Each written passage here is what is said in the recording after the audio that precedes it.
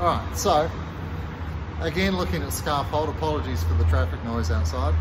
So again looking at scarf hold, and there's lots of different ways out. There's quite a few different problems that you're going to face.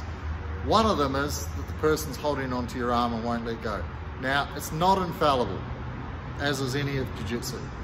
It's an idea that can help to free your arm. If your arm doesn't come out, then you're going to have to do the first escape when your arm's around their waist. Okay? So,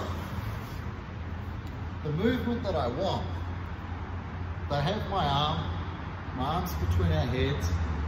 I'm going to lift my legs up and turn it on my side. So I'm here, he has my arm, or she has my arm, the other one's in front of their throat. I bring my legs, I'm going to bring my legs up and use that, a pulling motion with my arm and a pushing motion with my top arm, and spreading my legs to hide my arm that they have.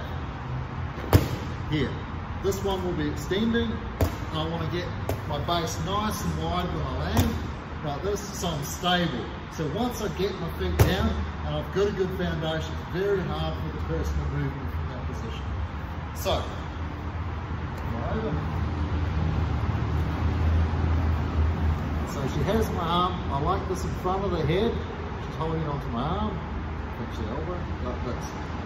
Right. So I'm going to be using my legs as a lever to generate momentum. I'm going to be pushing on the head and simultaneously pulling on the arm. There. So my arm is hidden. This is quite forceful on the neck, but it gives me a chance to get my arm free. From here I can put my head down, come back up, turn the person, and get back on top. Okay? So one more time. I have my arm holding the elbow, there. I like my arm between their heads, or our heads. My legs are going to go up, I'm going to push and pull at the same time. Everything happens simultaneously. Legs up, push and pull, my base is down. So now, when she tries to re-grab the same position, it's very difficult.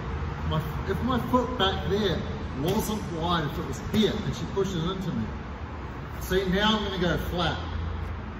So what I want is when I land here, this foot here is the one that's keeping my hips this way. Now she goes to regain the position. Not going to work.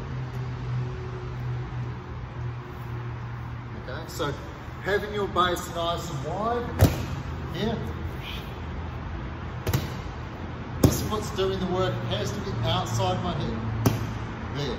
So that will keep this shoulder under and help me maintain that position underneath.